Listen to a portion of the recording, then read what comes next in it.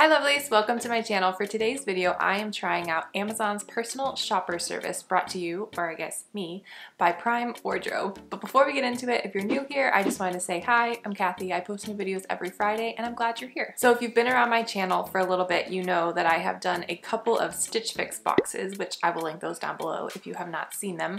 But I wanted to try a different style box. So for today's video, I will be trying out Amazon's personal shopper service. So first, let's talk about some of the details. You can sign up for Amazon's personal shopper service on mobile only, which I'm not sure why that is. If any of you know why that is, let me know down in the comments, because I thought it was a little bit strange that you can only do it on your phone. But I believe that once you sign up, it is an automatic monthly subscription. Unless you cancel it, then I believe you can just sign up to get one whenever you want to get one. So to sign up, I filled out a styling quiz telling them about my style preferences. I paid a $5 styling fee, and then a couple days later I got a notification saying that my picks were ready and that I should go review them and choose the items that I wanted to receive. So I clicked on that notification and it first took me to a little note from my stylist talking a little bit about the pieces and the outfits that she picked. And then it basically presented me with multiple outfits. So for each outfit there was like a main piece that the stylist was recommending, and then at least 2 or 3 other items to go with that main piece, but I could pick any of those items that I wanted to receive in my box. And there were about 5 outfits total. So it gave me the option to choose between 1 and I think 8 items to receive in my box to try. And I think I ended up picking 1 item from each of the 5 outfits. You also have the option when you're going through and picking the items to click on each of the items. You could pick a different color in the item or a different size. So I think that added aspect of it being customizable is really nice. So you choose your items and then you have a week to try them all on and send back any that you do not want. And then of course it charges you for the ones that you do want to keep. So I have all my items. They did not come shipped all together, which I think is a little bit annoying,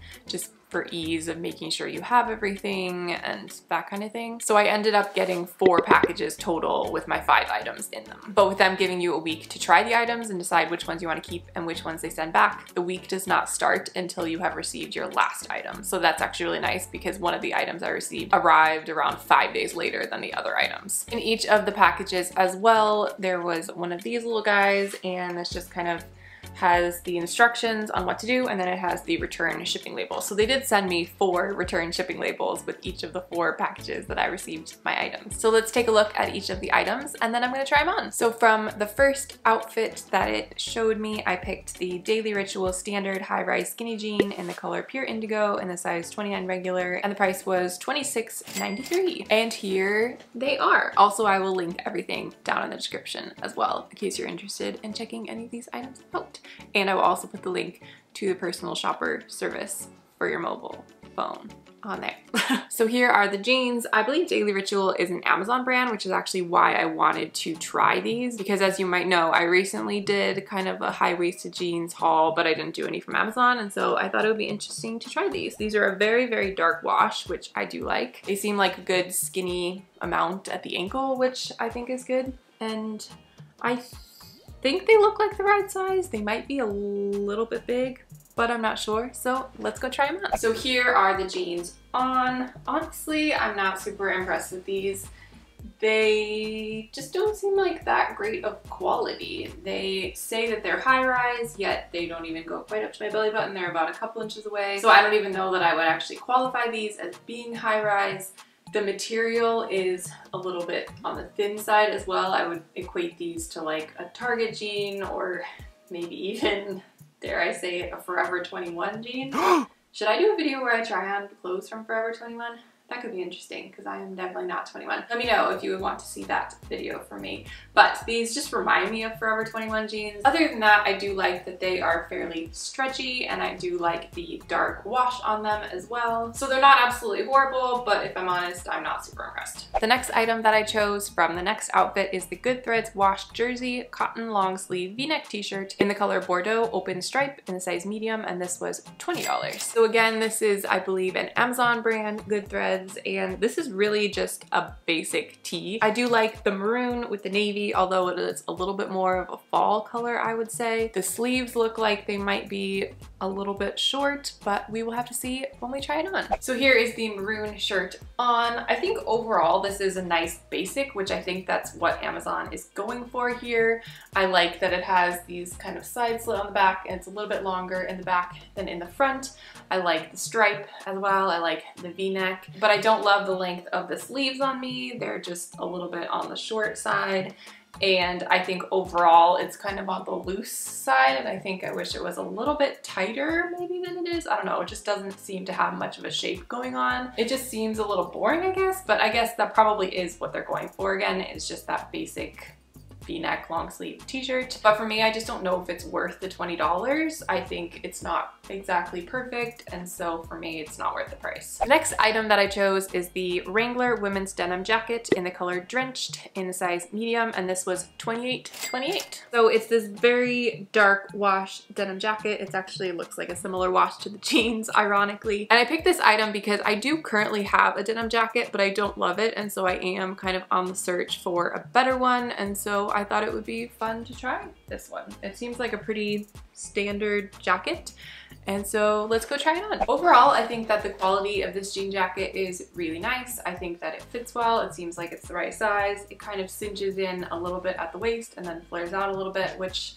I can't decide if that looks normal or if it looks weird. I don't know. You guys will have to tell me. I also really appreciate that the sleeves are long enough. Yay, we love a good long sleeve. I'm not entirely sold, surprisingly enough, on the dark color. I think the times when I would want to wear a jean jacket are when it's more like springtime, summertime, and maybe in the fall.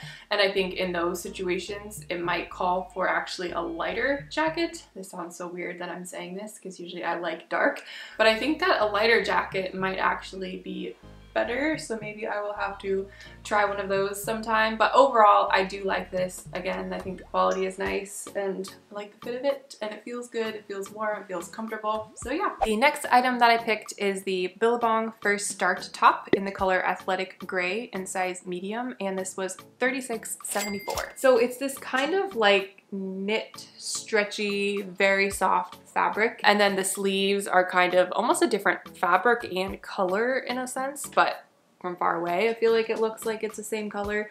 This feels super comfortable. This looks like something that I would definitely like, so let's go try it on and see what we think. So here is the gray top on. I really love how soft this is. It's so comfortable. I didn't really notice this before, but it is a dolman sleeve. I love, again, that the sleeves are kind of this different pattern and fabric. I didn't really notice before either, but it is slightly cropped, I would say, and it kind of has just a very flowy bottom.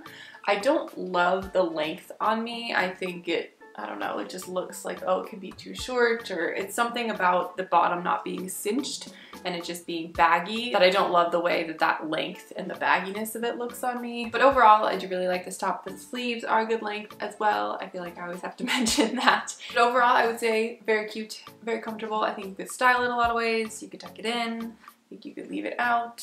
Yeah, lots of ways you could wear it, which is always great. And the last item that I chose is the Cupcakes and Cashmere Rhonda Cropped Fuzzy Pullover Crew in the color Orange. I don't know if this is a typo, but it's like orange, but with an extra G in it. Orange. Who knows? Orange sherbet in the size medium, and this was $29.98. Now, this is funny because when I picked this item, I do not remember noticing that it was cropped. I don't think I would have picked it if I had known that it was cropped, but here we are regardless.